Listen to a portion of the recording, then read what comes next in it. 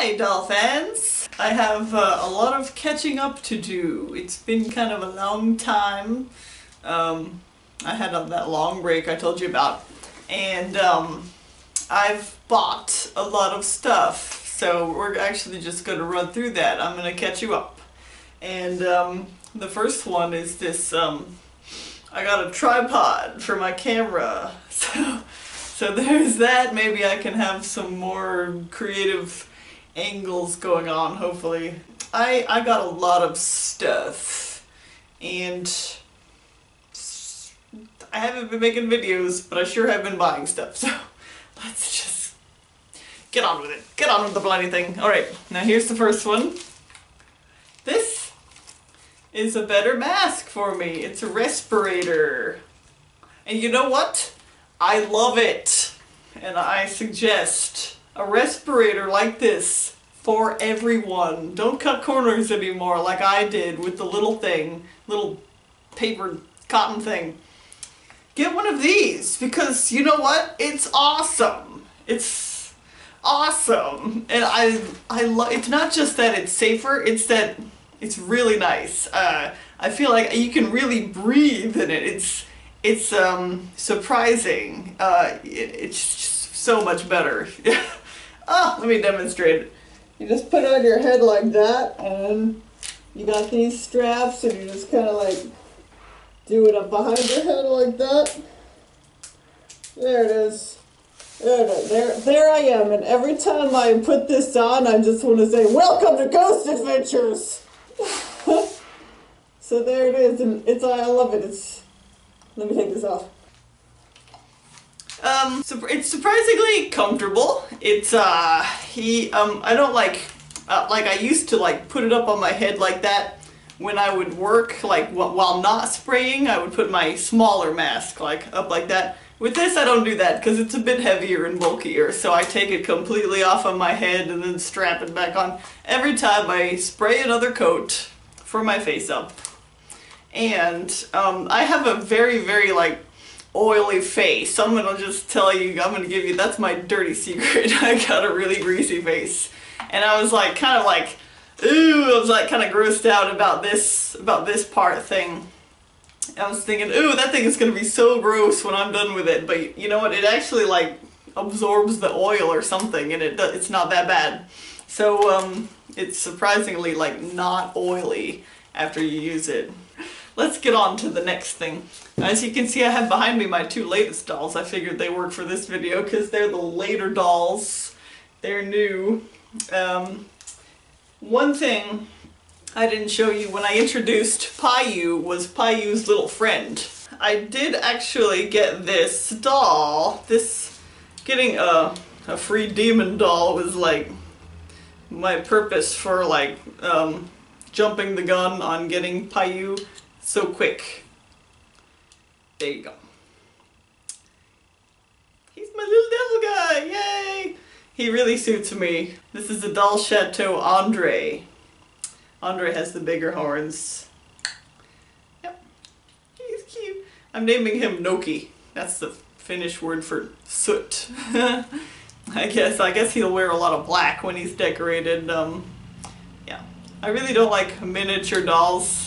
I think that gives me a lot of anxiety to try to paint. But who can pass up a free doll, right? There you go. So cool. So I have him. And I'm just going to run this one by you real quick just to kind of show you what's going on here. Is Kaisa. She's a Doll Chateau Christina. Or Christine, I don't know which. Christina, I guess. And that's her.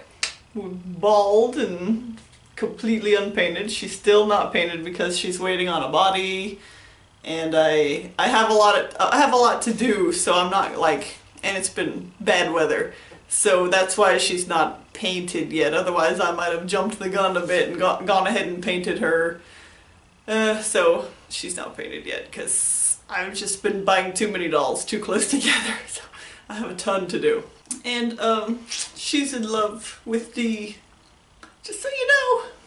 Just saying. I gave it away a secret. Okay, this next one was, let me just go ahead and show you this stuff. This is gonna be Payu's hair. This is alpaca, and I've brushed it and washed it and stuff. I actually bought it on, it had been washed, like, yeah, by the seller. So when I got it, it was already washed, but I had to wash it again with conditioner to make it silky, and I combed it, and that's what it looks like. So he's a blonde too. I might get some more of this and make a new one for Lamrain because his human hair wig is just too stiff and coarse. Payu is not gonna have perfect hair like this. He's also got, I showed you this before. My head just popped up there. I showed you this before. This is my Lincoln long wool sheep wool.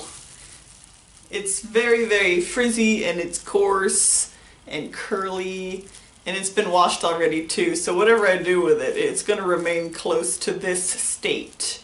And he's going to have frizzy parts of his hair, and hopefully I can arrange it in a nice ombre look, and he'll have this stuff spurting out wherever it will be artistically acceptable. So pretty soon I will be starting that wig for Payu, and I'll show you this other alpaca hair I have too. This stuff is unwashed. It's kind of dirty. I don't really want to touch it, but here you go. That's Kaisa's hair, the Doll Chateau head I just showed you. She's gonna have brown hair. It's probably gonna look auburn. It's supposed to be brown though. So, got that. Now this one was a lucky find at an antique store. Ah! There you go. It's a harp. It's made of wood. It's got little plastic strings on it. And I was really lucky to find this. I had been on the lookout for these on eBay and stuff, and people overcharged for them. So I found this at its proper price at the antique store, and I grabbed it. I didn't even care if I was budgeting money or whatever. I just had to take it. I had to grab it. I was thinking I should jazz it up with somehow, some way. I don't know what I'm going to do to it. Maybe gold leaf it or something. This belongs to Lamrain because his character has a harp and he magically enchants it to play music for himself. So it's kind of like the fantasy version of having a CD player. Next item is this. See that? I got that from my local craft store, Joann's is what it is. And this is, I can tell you, is useful for sewing for dolls. Super, super, super much. It has a weighted base. It's totally bottom heavy. So, you know, it works well that way. One thing that I wish that it had was a longer stand to make to be like the length of the legs that the dolls have. I used to have like this really big heavy candle holder, candlestick thing, and this would have fit perfectly on top of that, and it would have had a nice long length for making a long skirt, and then I sold it on eBay. So now I'm like wanting that back and I don't have it. It's made of styrofoam. You stick pins in it to display jewelry off it or whatever. It actually comes with pins. That its proportions are like perfect for D. If you have a ring doll number 3 body, this is what you're gonna need if you want to sew for him. As for the torso height, I'm not sure. As for the bust, I'm not sure, but I'm guessing the bust actually is like probably the same width or close enough. It is shaped kind of like a girl, but it's not too much. So don't be too particular about how you fit the clothes around this. You're still going to want to use the doll a little bit. But the waist is perfect and the hips are perfect, and that's what I needed, and it's perfect. And you know what? If you buy one of these, it's not perfect. It's made of styrofoam. So I was thinking you can carve off some styrofoam and and make it the shape of your doll. So there's that. Subtractive sculpting. Yeah, so this, yes, this has already been very useful for me. This is a wooden bucket that I bought in Joann's also. This is what it looked like originally. And then I painted it to look like this. And I don't think I did a very good job, so I don't know about that. But whatever. I painted the inside blue because I was kind of thinking I would actually fill it with that resin pouring stuff so that it might look like there's water in there. So that might be cool. It is really small. It's perfect for an MSD, and it's a bit small for an SD. Like, see, I don't know, it's like a purse for him. And this one I thought would actually be like really cool for like a diorama. Because I thought I would like hang this on the wall of the diorama with a dipping spoon sticking out. Looks like drinking water or something, or I don't know, whatever. This one I got from Pink Fantasy on eBay, aka My Bear 2008. And it's a violin. It has a case, and I'm gonna open up and show you. And I'm so impressed with this. This is so cool, guys. There it is. Look at that. Isn't that beautiful, gorgeous, gorgeous, pretty, gorgeous, beautiful? Look at it. And it's made of real wood, and it's like thin little wood. It looks and feels like a real violin. There's the bow. And it's hollow, and it's got all this detail. So pretty. And I bought this as to be a painting prop, and also it pretty much belongs to D. So the proportions I think are pretty good. He's not really a musician. It's like he's got like this weird thing going on where it's like you know how sometimes you realize all of a sudden you can play a musical instrument even though you haven't had any practice due to like a past life? It's like that. So there it is. I was really, really impressed with that. But it's not cheap. I spent like $30 on it, so I don't know. It turned out looking so good that I don't mind the price. I think I've pretty much showed you everything. Sorry if I keep talking like a bimbo. I don't mean to. As far as this writing and story creation goes, I went on a shopping spree at the bookstore because since I have a job I can do that now. I've always wanted to just buy a lot of books in one go. And I did that. All these books were actually on sale, except for one. So I'm just going to get right down to it and show you what I got. I'm always looking to like supplement my knowledge of stuff and ideas for like details that I can use for story writing. So I got this book. I just picked it up randomly. There it is. It's called Old Wives' Lore. And I'm actually really disappointed. What they really should have called this book was Old Wives' Remedies. Because you know how some old wives' tales are really crazy? You know what I mean? Like, and weird, and it's not always recipes. It's also like other things. It's like fortune-telling type things. You know what I mean? Like, you know, like if a duck flies over your house this way, or you know what I mean? Something like that. But this is really just home remedies. It's a home remedy recipe book, and yeah, I guess that's gonna be useful for writing. You know, it'll tell you which herbs and spices might cure a cold or something. And I don't know.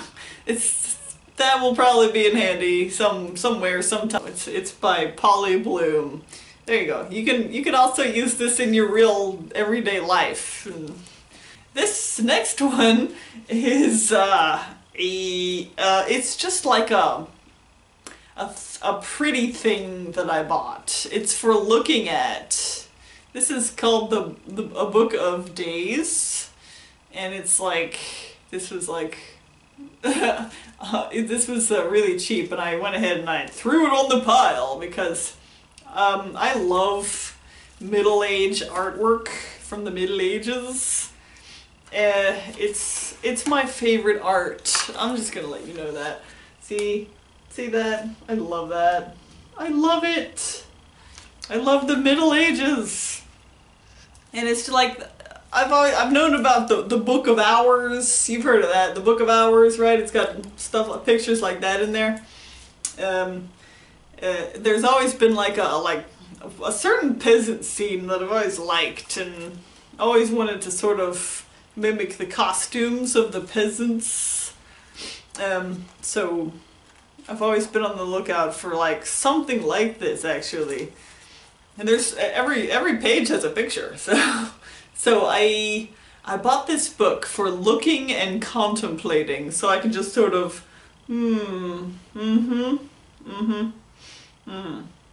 right. Yeah, you know, just to look at and maybe just sort of let my imaginations run wild and see. I think I don't know what you're. I haven't read like the introduction to this yet, but you're supposed to write stuff into it. It's your own book of days. I don't know what I'm supposed to write. I probably won't write anything in it. So this one was the reason why I went to the bookstore. I always want to go to the bookstore and pick up like at least one like writing mechanics book, how to write. That's all that I read these days, just how to write this, how to write that. So I picked up Writing the Paranormal Novel.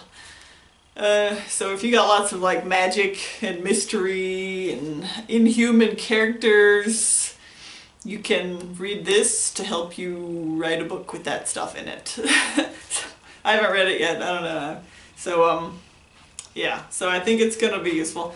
The last book I got was also quite purposeful, and I had this in mind. I knew I had to get this, but it is the Book of Nights. And this is because I knew that I had to learn things about military war type stuff and also knights particularly, because I don't know much about military and war stuff. But it's more like awesome medieval stuff. Yes! So I'm gonna read that, and maybe it'll help me to flesh out those details in my own story. And I believe I've showed you everything today. Sorry if this video was long and boring. I just thought you'd kind of like to see that sort of thing. I hope you got some ideas and inspiration from what I've showed and told you. And let's take a look at the dolls. Let's say goodbye to the dolls just once before we go. There they are! There's Dee and his dad. They don't get along very well. As you can see, Dee hates his dad. Ta-da! Ho-ho! Hee-hee! Ho-ho! Sorry. I don't know what kind of sounds I should be making right now. I'm just showing you dolls right now. So there you go. Alright, I hope you'd enjoyed this. He's going to get his hair soon, I promise. There you go.